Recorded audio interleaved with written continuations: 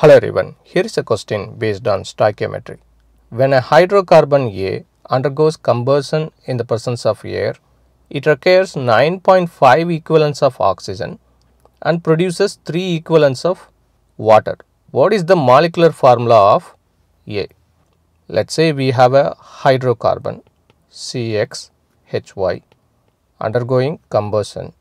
Combustion reaction not only gives water but also CO2. Therefore, let us write it as CO2 plus H2O. We don't know how many carbon atoms are there. Let's keep it as X. We also don't know how many hydrogen atoms are there. Let's keep it as Y. In terms of oxygen molecule, it is given as 9.5 equivalents. Once we balance this equation, we can find out the correct molecular formula for this. We have X number of carbon atoms.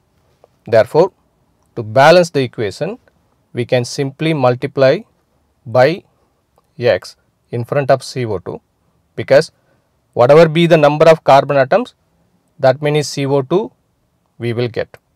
So, that is simple. When it comes to hydrogen, we have Y here, but we cannot simply put Y here, because we have 2 hydrogen atoms in each water molecule. Therefore, whatever the number that we put here, it has to be multiplied by 2, because we have 2 hydrogen atoms in each water molecule.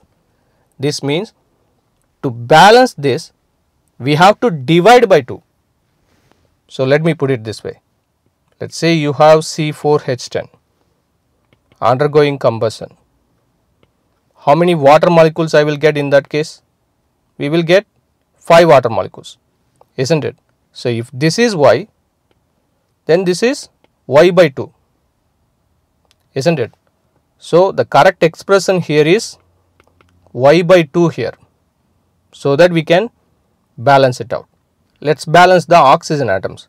We have 2 here, so 2X plus we have only one oxygen atom in water. So, therefore, Y by 2 times 1 is Y by 2. But if we bring this expression over here for O2, then we once again have to divide this entire expression by 2, same like water. So, therefore, if we divide 2x plus y by 2 over 2, then that will become x plus y by 4, because half divided by 2 is quarter. So, y by 4.